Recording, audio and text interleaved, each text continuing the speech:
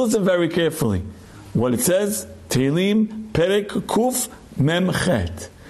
We come, we say this, Hallelujah, Hallelujah to Adonai min hashamayim. Bless and praise Borei Olam from the heavens. Hallelujah meromim, right in the highest spheres. And then we say Hallelujah min haaretz, right? Praise God from the land. Ish, barat, sheleg, vekitor, fire, fog, snow.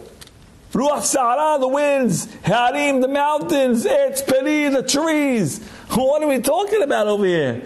Praise God from the heavens. Praise God from the lowlands. Oh, what's going on? And the answer is very simple. You got to find your way where you attach yourself to God. Some people take a look at trees and say, "Wow, look how godly." Some people take a look at fruit. How godly.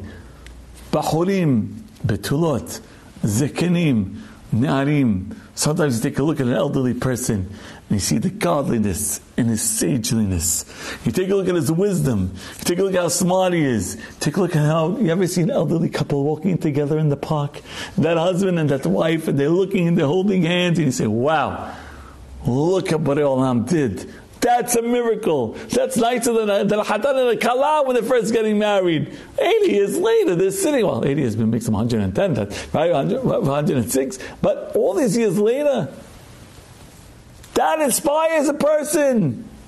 Sometimes it's Na'arim. Sometimes it's Tinakot. You take a look at a little kid, he's walking around, he resembles his father exactly the way the father talks, he talks. The way the father walks, he walks. The things that the father says, he says. And you're amazed.